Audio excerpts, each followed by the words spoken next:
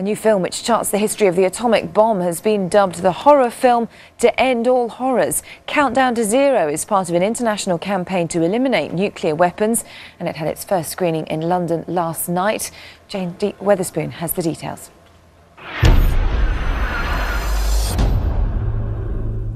It might look like a Hollywood disaster movie, but it's actually a documentary charting the history of the atomic bomb. Countdown to Zero is the latest political film with a conscience and has been dubbed the horror film to end all horrors. Everyone involved thought there was an actual attack underway.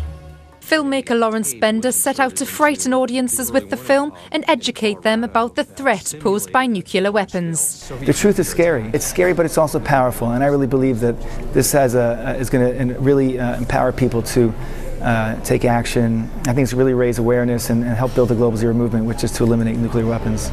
He's the same producer who made An Inconvenient Truth, the film about Al Gore's global warming awareness campaign. If this were to go, sea level worldwide would go up 20 feet. The message is honourable, but can a movie save the world? I don't know about that, but An Inconvenient Truth went a far way to bring that issue to light. I think it moved the mark, maybe not as far as it could have, but certainly farther than we expected to. And I really do believe that this movie will play a big role.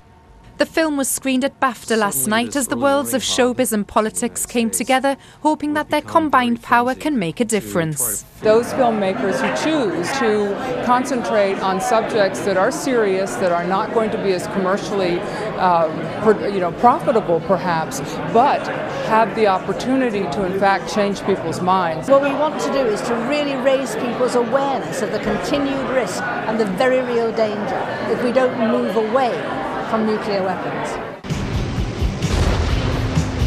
The impact is yet to be felt, but the release of the film couldn't be more timely ahead of the demonstrations planned for this weekend as part of Nuclear Abolition Day. Jane Weatherspoon, Sky News.